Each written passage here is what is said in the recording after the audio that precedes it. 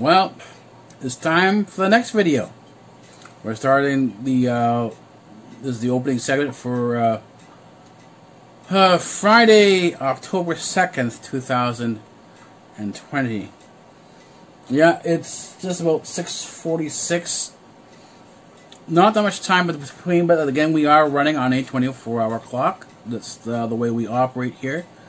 I will be taking some breaks in a bit. I'm going to have some, actually, lunch and dinner. Of course, at this time, lunch and dinner is probably just going to be a bowl of cereal, breakfast for dinner. Too tired to have anything else.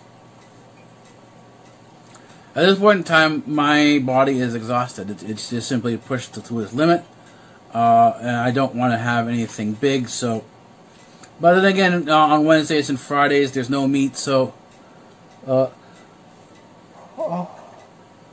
because there is a bit of fasting going on, if fasting meditation goes on,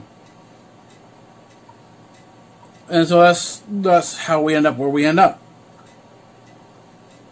And of course, this is going to be a pitiful opening video because my mind is tired. The thoughts aren't coming to me. The conversation's not coming to me. And I'm stumbling through things. I am thinking about how the YouTube Stroll, before I came to the research desk to do the gaming and the meditation, that I was watching the good bits on the YouTube Stroll. And they're part of the Yahweh Vlogs path. And as I said before, you can, with a good YouTube Stroll, a sort of setup, you have a fair amount of watching that you can do. And it was on, I was watching Klailea channel. She's with Family 5 Vlogs. And she was watching Love Island. People love the reality shows. They want to see the reality of how people interact in these various different situations. Well, that's what a vlog is. And this is for me. There is no competition between Love Island, which is somewhat scripted. There is a script to it, and they reshoot things, they re-edit things, and but in a vlog there is nothing like that.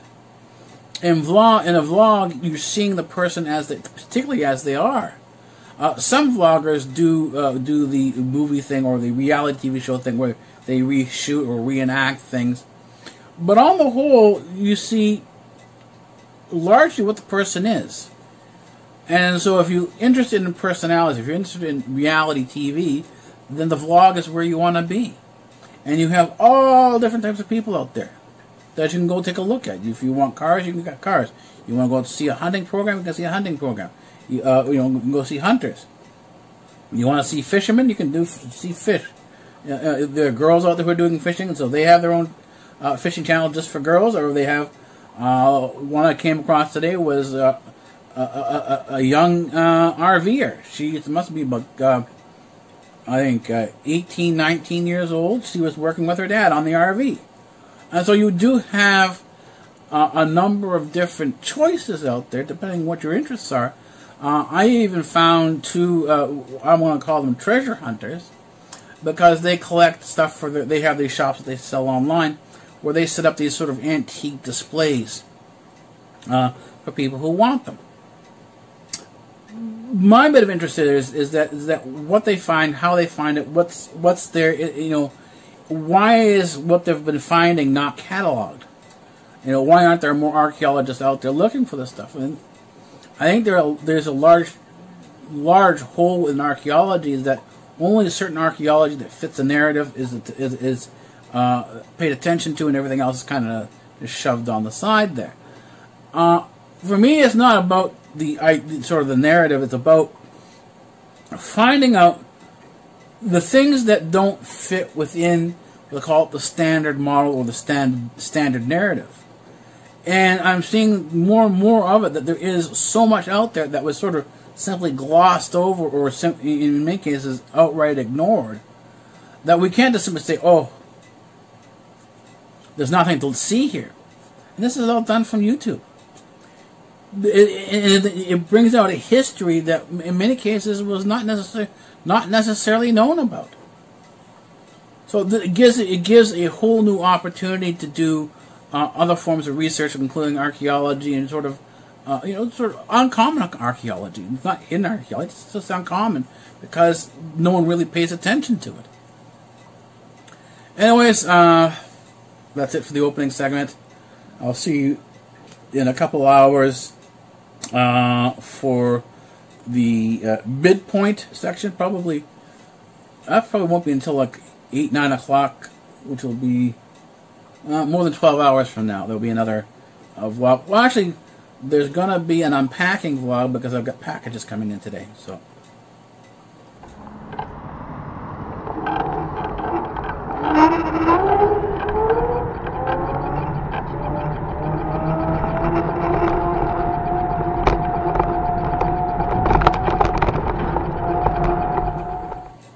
Well, it is about noon on October 7th. It's Friday, and it is unpackaging time. A couple packages came in, so that's why we're here. Let's get to opening it. There we go.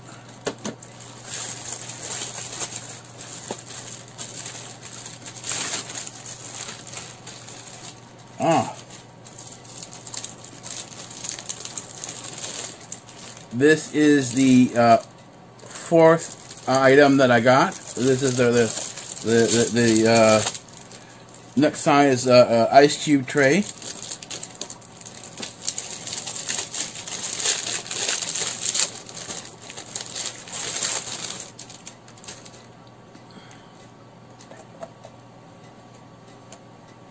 It's purple, a little smaller than the others.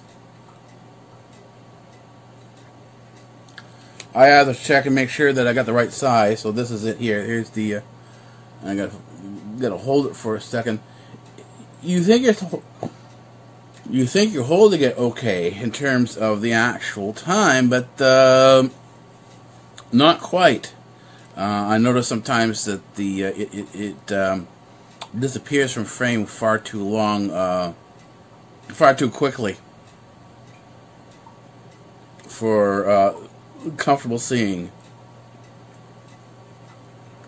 It has a lid,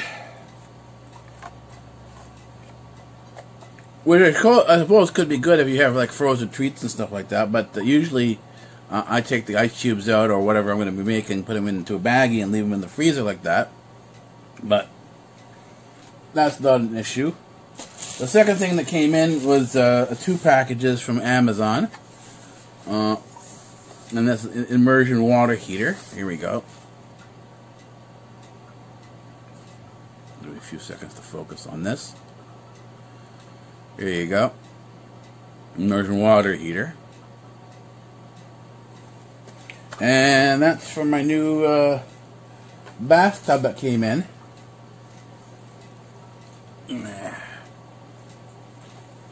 And my standby, I refilled this jug again. The jug did come in, but the rice snacks did.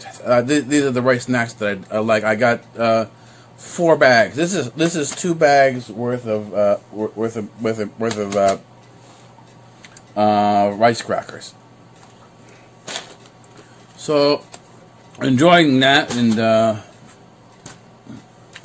up for gaming. I'm up here anyway, so I might as well do the gaming. It's just about time. I do the next bit of meditation as well, and then head back to bed.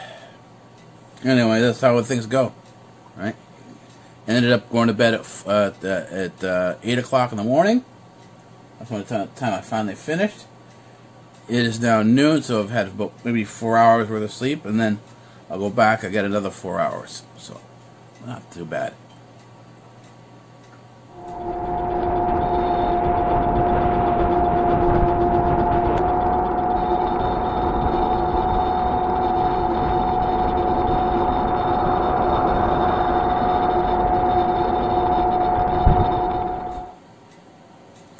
Whether I'm up or not depends on a number of factors. Anyways, it is 7 a.m. Oh, actually 1/4 past. on Saturday, October 3rd, and we're going to end the vlog for Friday, October 2nd. And this is what it is. It's a 24-hour day, and when I end it and when I start it really depends on a number of different factors. It's, I was sleeping, but I was woken up around 5, 6 o'clock in the morning, and I've been up since then, just kind of milling about and getting a little extra things done here and there because I couldn't go back to sleep. And this is typically what happens, is that I intend to sleep, I intend to get, at least a full 8 hours, but never works out that way. It's typically something, even if things are going well, there's something that interrupts the sleep that sort of cuts it short. So typically, my sleep breaks are between 3 and 4 hours, and then everything else comes in between that. And this is my normal. This is what I'm used to. So in many cases, it doesn't matter. I adjust how I do things. I adjust my life accordingly. And it's not that I actually go anywhere because there's nowhere for me to really go. I probably will be doing some vlogging trips with the scooter, but not too much. We'll see what ends up happening. But anyways, last night I did much of my YouTube stroll. I went off to the different paths. I got everything organized. And so I've got a good path to go on, but it just wasn't feeling up to it. And so after doing some work on my tablet, and not heavy work but light work, I just wasn't up to it. And so I watched some cartoons, basically Kim Possible. And then went to bed. It was around 2 o'clock in the morning. I ended up shutting down. And it's 4 hours later, 6 o'clock in the morning, I was woken up, and I don't know necessarily what woke me up. I just knew I was awake. And then I got up and started milling about, and looked at the time now. It's 7:15, and realized, hey, it's time for my gaming schedule. And of course, when the gaming schedule starts, so does the meditation. Does the gaming and meditation kind of go together? It's the type of gaming that requires a certain degree of focus, and you can use the prayers to obtain that focus that you need to do gaming. Oh, now it's not an intense gaming like the way you have with any called person versus person or PvP. This is more along the lines of a slower, more strategical game, where strategy matters and more than the person versus person. And so it's your long-term strategy that matters. So a meditation does go along with it because it's not a fast-paced game. And that's kind of how I sort of work my way into things, and this is sort of the nature of the beast, if you will, that I'll be going back to bed after this and see how many hours after that I can get. It's going to be a bit of a game, but we'll see what happens. I do have some cleaning left to do after today, and then probably there will be a vlog tonight on the scooter because I'll be going to my parents' house by scooter. My ankle is healed, so time to get back on the road again, and I'll be trying out my new seat on the scooter. It's significantly better than the last seat, and the post helps out a lot because the old post wasn't sufficient for the road. It just kept bouncing around all over the place. It was very loose, even though it had been tightened into the structure of the post. The seat itself kept, it was, here's a seat, here's a post, it's on the seat, but it's got a round little thing to keep it onto the post. And so the seat itself would move back and forth as you rode. The new post that I have locks everything in place. It keeps it sturdy, so you don't have the motion of the seat the way you did in the with the previous seat. So there should be a much better ride. There's much better springs on the seat, so much better in terms of the shock absorption. So let's see how this seat ends up working out in terms of the quality of the ride and the stability of the road. So of the scooter on the road. So we'll see how that ends up working out tonight.